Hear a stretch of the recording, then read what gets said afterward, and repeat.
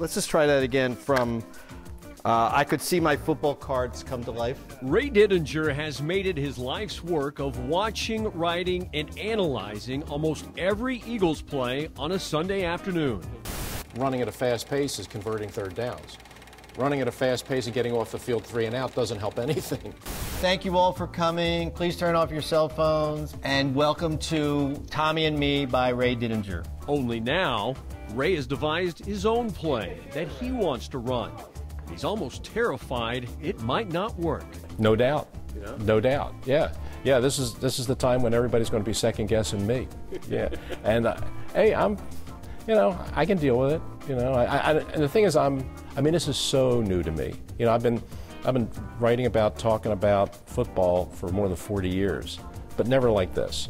Never like this. Ray's play is a well-crafted story beyond X's and O's. Tommy and Me relives Ray's unique, one-of-a-kind relationship with Eagles Hall of Fame receiver Tommy McDonald. My hero was Tommy McDonald. Our hero was Tommy McDonald. As a kid, my family used to go up to Eagles training camp, which was then in Hershey, Pennsylvania, every summer. That was our summer vacation. And we'd go up there for 2 weeks, and we'd go to practice every single day. And Tommy McDonald was my favorite player, as he was just about every little kid's favorite player. And I used to chase after him and try and get his autograph.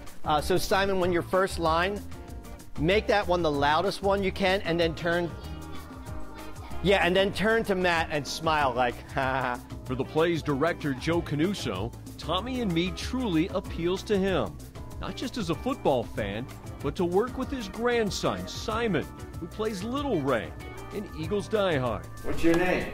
Ray. You live around here? I live in Philadelphia.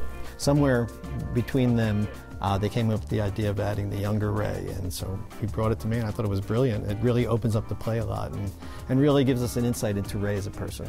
Yeah, yeah. And it means something to you because obviously it's your grandson. It's my grandson, and and for me it's really special because it's the first thing he's done with our theater company, which is Theater Exile. Tommy McDonald was handing me his helmet. I couldn't believe it. As an NFL reporter, Ray works tirelessly to get Tommy the recognition so long overdue, his own place in Canton, Ohio. Tommy McDonald, dance on up! When he finally did get in the Hall of Fame in 1998, he knew that I had been working behind the scenes. And he said, I want you to be my presenter in Canton.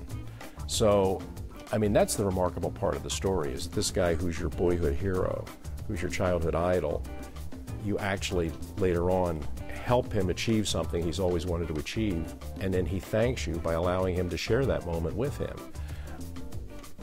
What are the odds? That's 1,000,000,000 to 1 that you get that opportunity. I hope those who knew him or saw him play will see that spirit come through, and they'll identify and say, that's it. Those who never saw him will be curious and want to know more and understand why he's in the Hall of Fame. I think that's probably the biggest thing. You want to understand why he's in the Hall of Fame and why Ray worked so hard to get him there. Ray says it took him about a year to write the play Tommy and Me, and depending on the feedback and the response he receives, the next step would be to make it into a major theatrical production. If you're a good writer, you're a good writer. It doesn't matter what medium you're working in, or Ray just knows how to tell a story, and that's the most important thing about being a writer. And whether it's dialogue you're writing or prose, it's all about grabbing an audience and being compelling in some way, and knowing how to weave a tale. It's just an extraordinary, extraordinary story. And so that's why I just thought, this is a story it's worth telling. Because the thing is, it's so universal. You don't have to be an Eagles fan. You don't even have to be a football fan to really relate to this story. We all have childhood heroes. We all have people we look up to. And so I think everybody can identify with what it would be like to actually not just have that childhood hero, but forge that kind of relationship with them. I think it's a story that can touch a lot of people on many, many levels. Just like old times, huh? Just like old times. John Borick, Comcast SportsNet.